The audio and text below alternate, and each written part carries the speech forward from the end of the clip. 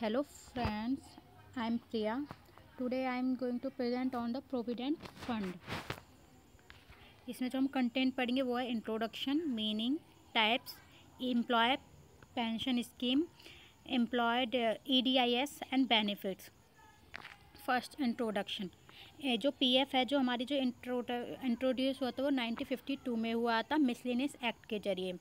और जो इसमें PF में जो रूल्स और रेगुलेशन है वो EPFO के द्वारा रेगुलेट किए जाते हैं।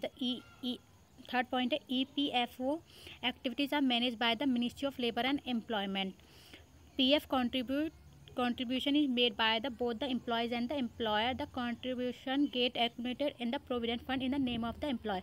जो PF में contribution किया जाता है वह दोनों की तरफ से किया जाता है, एम्प्लॉयज़ की तरफ से भी और एम्प्लॉय की तरफ से। जो इसमें जो कंट्रीब्यूशन जो दिया जाता है वो एम्प्लॉय के अकाउंट में उसके नाम से होता है। The contribution of the employ is 12% of the basic veg plus DA। जो इसमें कॉन्ट्रीब्यूशन होता है वो उसकी सैलरी का 12% होता है, वो उसकी डेली अलाउंसेस भी वेजेस प्लस में डेली अलाउंसेस पे 12% करता है। मीनिंग, PF का फुल नेम है तो प्रोविडेंट फंड। ये स्कीम होती है जो गवर्नमेंट के द्वारा चालू की गई है फॉर द एम्प्लॉयज़ के लिए, जो वर्कर्स होते हैं उन सभी के लिए, during the work life to enjoy the benefit and after the retirement. इसमें हर महीने जो PF में ये होता है कि हर महीने का 12% वो एम्प्लॉयज़ की सैलरी से डिडक्ट होता है और 12% ही वो ऑर्गेनाइजेशन की तरफ से भी डिडक्ट होकर उस PF फंड में जमा होता है। और PF उनके लिए खुलना ज़रूरी होता है जिसका ऑर्गेनाइजेशन में 20 पीपल से ज़्यादा काम करते हैं, उसमें PF का खुलना ज़रूरी होता है हर एम्प्लॉय का। और इसमें जो PF जो ऑर्गेनाइजेशन है उसको EPFO के साथ रजिस्टर करना ज़रूरी है।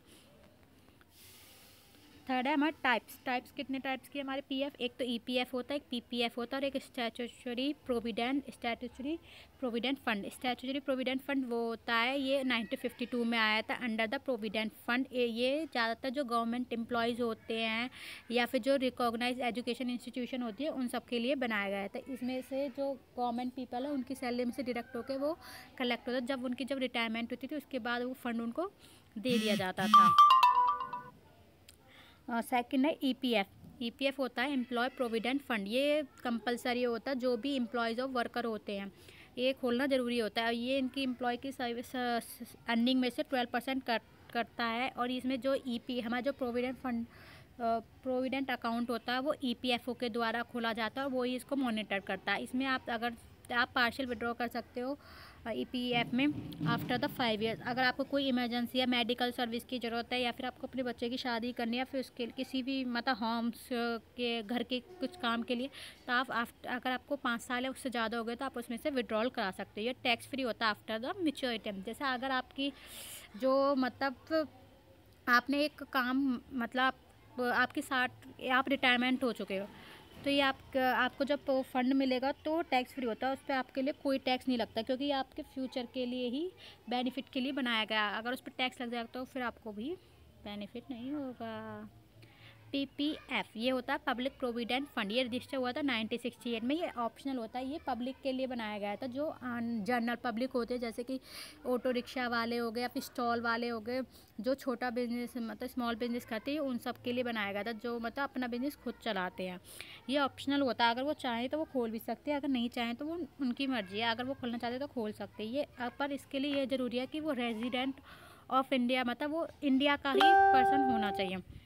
ओपन इन बैंक, और जो हमारा PF है वो बैंक में और पोस्ट ऑफिस में खोला जाता है। जो इसमें आप अपने साल के इसमें जो पब्लिक वाला प्रोविडेंट फंड होता है उसमें आप 500 से लेकर 1.5 लाख रुपए तक एनुअली जमा कर सकते हो। इसमें भी आप पार्शियल विड्रॉल कर सकते हो after the 5 years in case of emergencies हो गए, मैरिजेस हो गए या फिर मेडिकल सर्विस के लिए या फिर बच्चों के एजुकेशन के लिए एक्सेट्रा।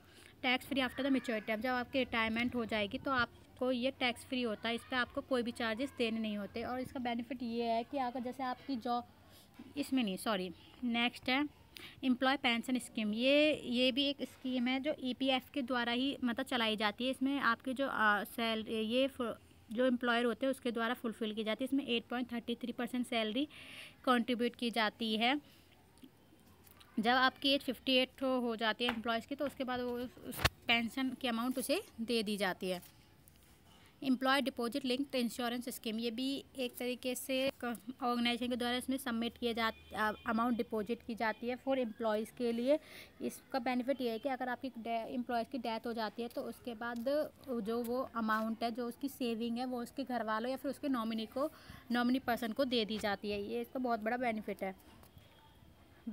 अब इसके पीएफ के benefit, first equal contribution made by the employ and employ. इसका बेस्ट बेनिफिट ये है कि जो पीएफ अकाउंट है उसमें जो कंट्रीब्यूशन है वो दोनों के द्वारा होता है। एम्प्लॉयज़ भी इसमें मतलब पैसे कंट्रीब्यूट करता है, सैलरी में से कट होता है, और एम्प्लॉय भी इसमें ऐड करता है।